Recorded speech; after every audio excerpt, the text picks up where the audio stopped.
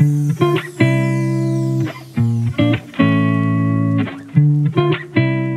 bir Maps and Bags videosundan merhaba. Louvre Müzesi'ni, yani dünyanın en ünlü müzesini bizimle birlikte gezmeye hazır mısınız? Bu videoda Louvre'u en etkin şekilde gezebilmeniz için önerilerimizi ve müzenin başlıca eserleri hakkında bildiklerimizi sizlerle paylaşacağız. Louvre gerçekten gezmesi çok kolay bir müze değil. Eğer bir ön hazırlığınız yoksa müzenin içinde kaybolmaktan başka hiçbir şey yapamazsınız. Ama merak etmeyin, sizin başınıza öyle bir şey gelmeyecek. Çünkü siz bu videoyu izlemeye başladınız bile.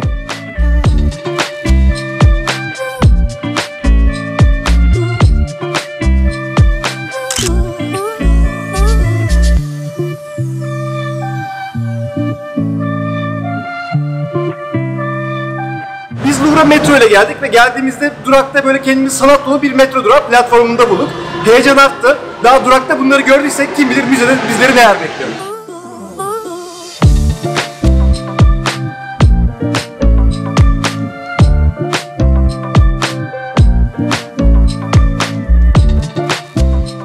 Louvre Müzesi uzak ara dünyanın en meşhur ve aynı zamanda en çok ziyaret edilen müzesi. Ve burası inanılmaz büyük bir müze. İçeride tam 35.000 tane eser var. Dolayısıyla buraya mutlaka çalışarak gelmeniz gerekiyor.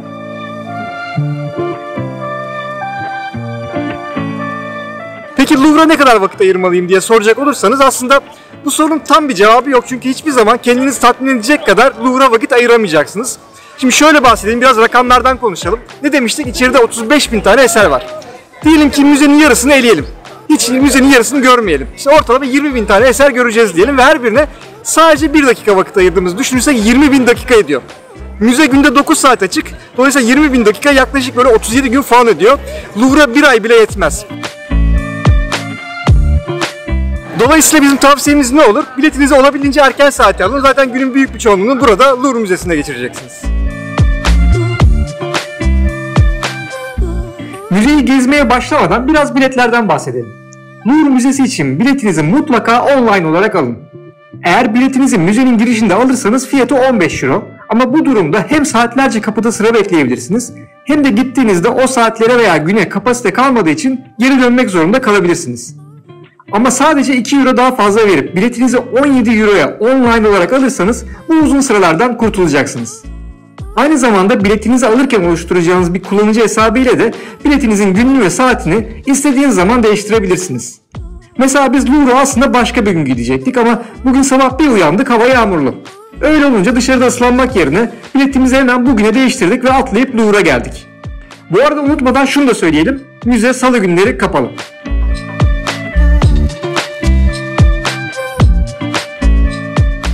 Toplam 5 kata yayılmış olan Louvre Müzesi 3 ayrı bölümden oluşuyor. Dünyanın, Sully ve Richelieu. Müzedeki her bölümde kendi içinde odalardan oluşmakta. O yüzden müzeye gitmeden önce mutlaka görmek istediğiniz eserlerin hangi odalarda olduklarını not edin. Birazdan bu videoda sizlerle paylaşacağımız tüm eserlerin oda numaralarını videonun açıklama kısmına bırakıyoruz zaten biz. Bir teşekkürünüzü alırız artık.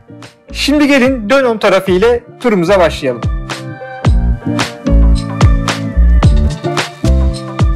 Müzeye Dünyanın bölümüyle başlıyoruz çünkü o meşhur Mona Lisa burada yer alıyor. Mona Lisa'dan bahsediyoruz sonuçta. İnanılmaz bir kalabalık ve uzun bir sıra bu tablonun önünden hiçbir zaman eksik olmuyor. O yüzden size tavsiyemiz müzeye girer girmez tabana kuvvet ilk olarak Mona Lisa'ya gelin. Kalabalık günün ilerleyen saatlerinde iyice artacak çünkü. Bir ankette insanlara bir tablo adı söylemelerini isteseniz muhtemelen birçok kişi bu soruya Mona Lisa cevabı verecektir. O yüzden bu tablo için sadece Louvre'daki değil dünyadaki en meşhur tablo desek çok da yanlış olmaz. Peki nedir Mona Lisa'yı bu kadar meşhur kılan? Bu tabloyu meşhur eden şeylerden birisi Mona Lisa'nın 1911 yılında müzeden çalınması. Tarihteki en büyük sanat hırsızlıklarından biri olarak kabul edilen bu olayda Picasso bile bir şüpheli olarak sorgulanmış. Ama günün sonunda tabloyu müze çalışanlarından birisinin İtalya'da satmak için çaldığı ortaya çıkmış. Leonardo da Vinci'nin bu tablosunda resmedilen Mona Lisa'nın kim olduğu da büyük bir gizeme sahip. Resimdeki kadının Francesco del Giocondo adında zengin bir Floransalı ipek tüccarının karısı olan Lisa del Giocondo olduğu söyleniyor. Ama bu konuda farklı fikirler de mevcut. Mesela bu kadının Da Vinci'nin annesi olduğu da iddialar arasında. Hatta en ilginç iddialardan birisi de bu kadının Da Vinci'nin kendisi olduğu yönündeki iddialar. Valla Da Vinci'nin otoportresiyle Mona Lisa tablosu arasındaki benzerliğe bakacak olursak bu çok da uzak bir ihtimal değil. Mona Lisa'nın gizemli gülüşü, Da Vinci'nin birçok tablosunda kullandığı sfumato tekniği ve tablonun içindeki gizli semboller bu tabloyu meşhur eden diğer detaylardan sadece bazıları. Mona Lisa müze içerisinde özel bir statüye de sahip. Diğer eserlerin aksine bu tablo sıcaklık ve nem kontrollü bir cam panonun içinde yer alıyor.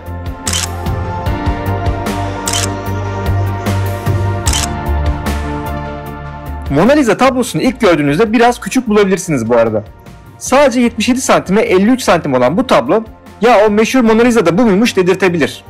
Eğer büyük bir tablo görmek isterseniz arkanızı dönüp hemen Mona Lisa'nın karşısında yer alan The Wedding Feast at Cana tablosuna geçebilirsiniz. Paolo Cagliari'nin yaklaşık 70 metrekarelik bu tablosu müzedeki en büyük tablo.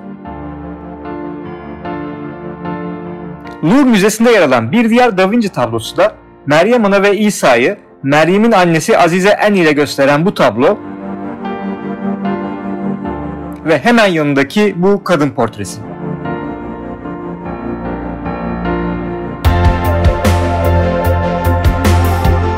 Dönün kanadındaki onca tablonun arasından sıyrılan eserlerden birisi de normalde benzerlerini kiliselerde görmeye alışık olduğumuz bu fresk. Ressam Sandro Botticelli'nin bu muhteşem Rönesans freski 1873'te Floransa yakınlarındaki bir villanın yenilenmesi sırasında beyaz badanaların altında keşfedilmiş ve 1882'de Louvre'a getirilmiş.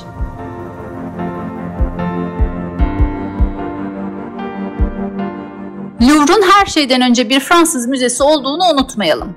O yüzden Rönesans eserlerinin yanı sıra Fransa hükümdarları tarafından seçilen en etkileyici Fransız şaheserleri de bu müzede Dönön kanadında yer almakta.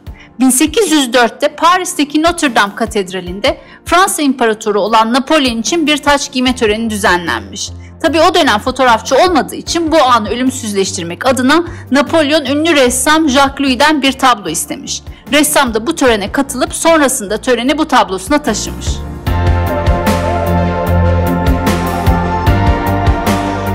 Muhtemelen bu tabloyu daha önce görmüşsünüzdür. Bu tablo için resmi olmasa da Fransa'nın ulusal tablosu diyebiliriz. Fransızların özgürlüklerini korumak için sokaklara döküldükleri Temmuz 1830'daki 3 günlük ayaklanmayı tasvir eden bu tabloda yer alan kadın figürü Fransız Cumhuriyeti'nin sembollerinden birisi haline gelmiş. Tablo ünlü ressam Eugène Delacroix'a ait. Müzedeki bir diğer önemli Fransız eseri de Théodore Géricault'a ait Medusa'nın salı tablosu.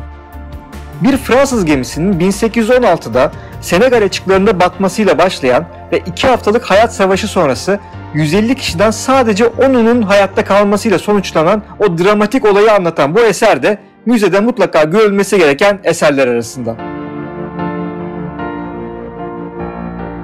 Louvre'da çok önemli bir Pieta tablosu da yer alıyor. Pieta aslında Meryem Ana'nın kucağında oğlu İsa'nın naaşını tuttuğu bu tasvire deniyor.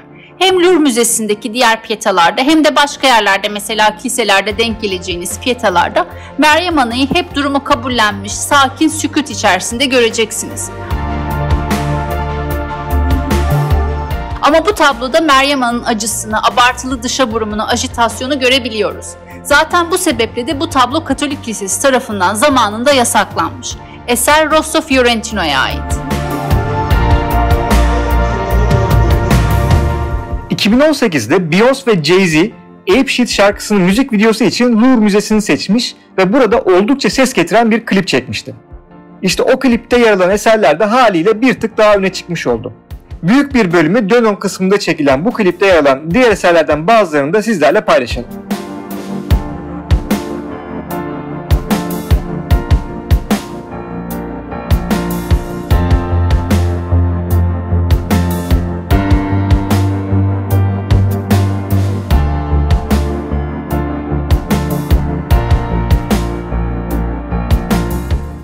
Şimdi de Dönön bölümündeki heykellere geçelim ve tabii ki Michelangelo ile başlıyoruz. Ünlü sanatçının Slaves adlı bu 2 tane kölenin mermer heykellerinden oluşan eseri müzede yer alan diğer eserleri arasında öne çıkanlarından. Soldaki asi köle, sağdaki ise ölen köle olarak isimlendirilmiş. Vallahi Allah herkese böyle güzel bir ölüm nasip etsin. Köle bayağı huzurlu bir pozisyonda böyle ayakta dimdik gitmiş. Michelangelo'nun eserlerinin yer aldığı bu galeride bir başka İtalyan heykeltıraş Antonio Canova'nın bu eseri de oldukça dikkat çekici. Aşk tanrısı Cupid'in öpücüğüyle canlanan Psyche heykeli bize göre müzede atlanmaması gereken eserlerden bir diğeri.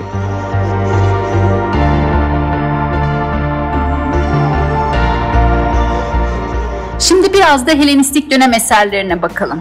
Darun merdivenlerinin hemen üzerinde bulunan bu görkemli heykel müzedeki en ilgi çeken eserlerden birisi. Bu heykel Semadirek adasında insanların denizin tehlikelerinden korunmak için dua ettikleri Büyük Tanrılar Tapınağı'nda bulunmuş. Kanatları ve altındaki savaş gemisiyle zaferin habercisi olan tanrıça Nike'yi işaret eden bu eser müze içerisindeki özel konumu ile de dikkat çekiyor.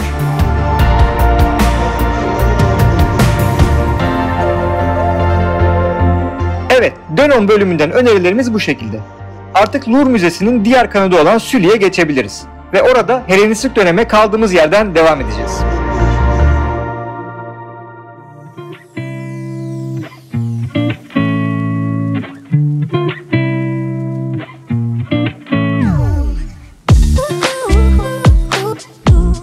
Sully bölümündeki en ilgi çeken eserlerden birisi Venüs de Milo. Yunanistan'ın Milos adasında bulunan bu heykel müzenin başyapıtları arasında yer almakta. Kim olduğu kesin olarak bilinmese de güzelliği ve cazibeli duruşundan dolayı Venüs olduğu sonucuna varılmış. Ve heykel parçalar halinde bulunduğu için orijinalinde kollarının nasıl olduğu da hala bir gizem konusu. Ama sol bacağının duruşu elinde bir kalkan tutuyor olabileceği ihtimalini güçlendiriyor.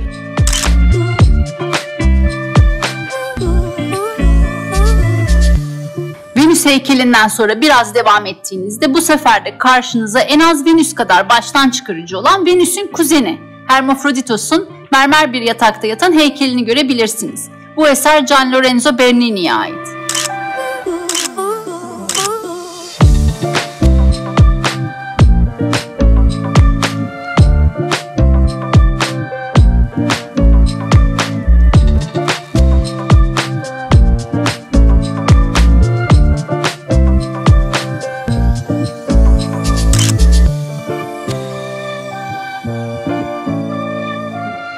Müzenin Sully bölümünde daha birçok heykel galerisi bulunmakta. Bu galerilerdeki eserler arasında yer alan üstün görevi gören kadın figürleri yani Jean Goujon'un The Caryatids eserini de saymadan geçmeyelim.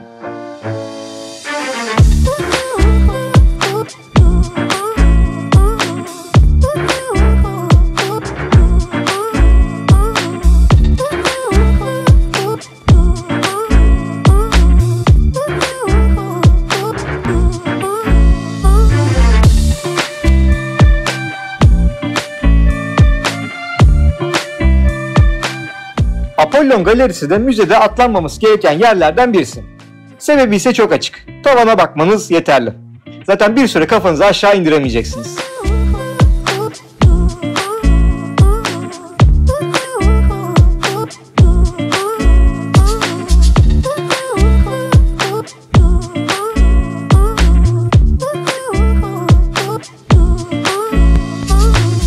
Müzenin bu bölümünde Apollon Galerisi dışında daha birçok güzel tavan süslemesine denk geleceksiniz. Boyunuzun biraz tutulacağı bu bölümlerde bizim ilgimizi çeken birkaç diğer örneği de sizlerle paylaşalım.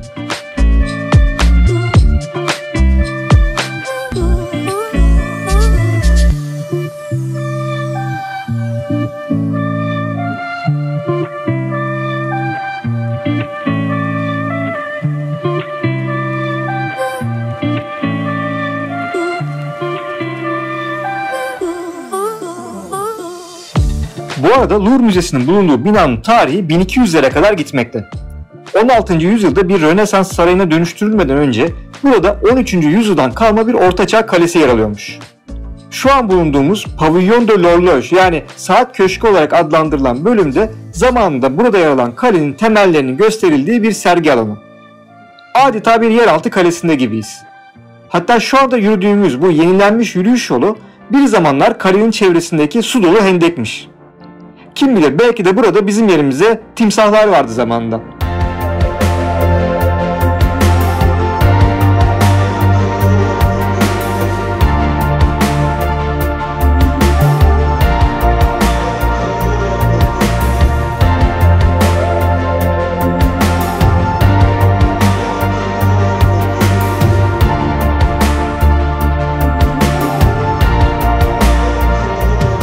Sully bölümü aynı zamanda dünyanın en büyük antik Mısır sanat koleksiyonlarından birine de ev sahipliği yapmakta.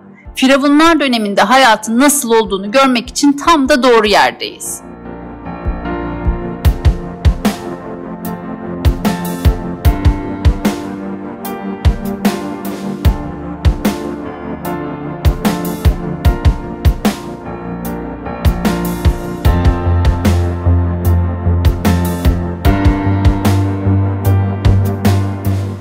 Bir aslanın vücuduna ve bir kralın kafasına sahip ve gücünü güneş tanrısı Ra'dan alan bu Sfinks, bundan yaklaşık 4000 yıl önce Mısır'ın Tanis şehrindeki bir tapınağa aitmiş.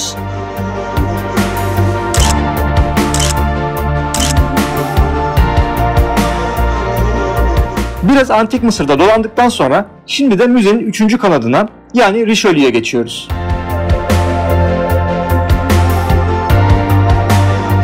Richelieu bölümündeki tablolar genel olarak Hollandalı sanatçılara ait.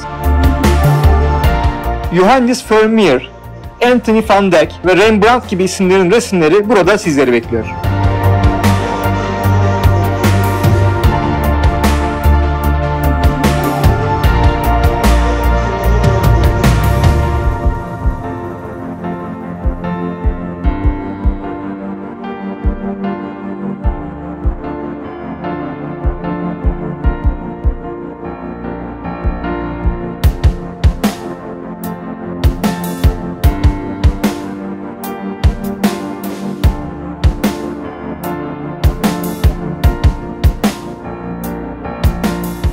Birbirine komşu bu iki avlu da Louvre'un ikonik yerlerinden birisi.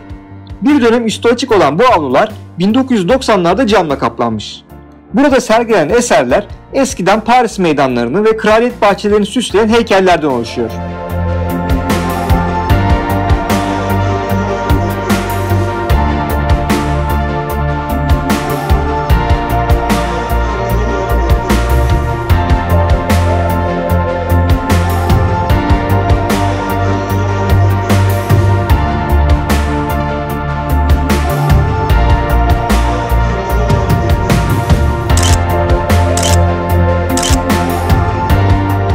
Salonun orta yerinde duran bu siyah dikili taşı görsel olarak biraz yadırgayabilirsiniz. Ama bu büyük siyah bazalt dikili taşa yaklaştığınızda üzerinde çivi yazısıyla yazılmış binlerce karakterin olduğunu göreceksiniz. Çünkü karşınızda Hammurabi kanunları duruyor. Milattan önce 1760 yılı civarında Mezopotamya'nın Babil krallığında ortaya çıkan tarihin en iyi korunmuş yazılı yasalarından birinin karşısındayız. Bu özelliğiyle Hammurabi kanunları Mezopotamya'nın siyasi ve sosyal tarihini ışık tutan dünyanın en eski hukuk metni olarak kabul edilmekte. Akkad dilinde yazılmış 300 küsur yasa maddesini içeren bu dikili taş, genel olarak aile, tarım, ticaret ve yönetim gibi çeşitli alanlarda çeşitli suç ve kabahatleri uygulanan yaptırımları belirleyen kararları listeliyor. Tarihte yolculuğa devam ediyoruz ve bu sefer milattan önce 23. yüzyıla gidiyoruz. Evet, milattan önce 23. yüzyıldan kalma bu tablet Kral Naram-Sin'in bir savaştaki zaferini tasvir ediyor. İran'da bulunmuş pembe kum taşından yapılmış bu tablette Kral Naram-Sin'i askerlerinin ve düşmanların üzerinde bir dağa tırmanırken görüyoruz. Ve herkes dağın tepesinde duran kahraman krala bakıyor. Ayrıca dağın tepesinde 2 tane güneş olması da eserdeki bir diğer önemli ayrıntı. Ama aslında eseri meşhur eden şey hakkında çok da fazla bir şey bilinmiyor olması. Bu arada Louvre Müzesi'nin eskiden bir ortaçağ kalesi ve sonrasında da bir saray olduğunu söylemiştik. 1800'lü yılların ortasından 1900'lerin sonlarına kadar sarayın bir bölümü de bazı bakanlıklar tarafından kullanılmaktaymış. O dönemlerde yaşanan o göz kamaştırıcı hayatın yansıtıldığı bir bölüm de yer almakta günümüzde Louvre Müzesi'nde. Biz de şimdi oradayız. Gelin 3. Napolyon dairelerine de bir göz atıp 1800'lere doğru bir yolculuk yapalım.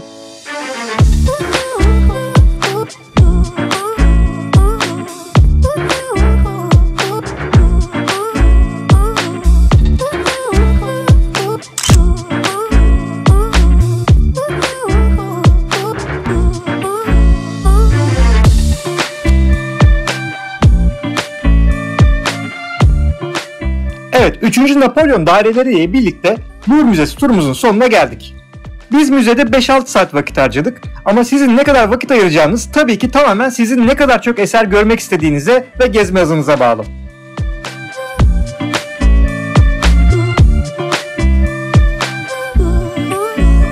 Videonun başında da söylediğimiz gibi bu videoda gördüğünüz eserlerin müzedeki oda numaralarını videonun açıklama kısmında bulabilirsiniz. Umarız bu video sizler için güzel bir Louvre Müzesi rehberi olmuştur. Bir sonraki videomuzda görüşmek üzere.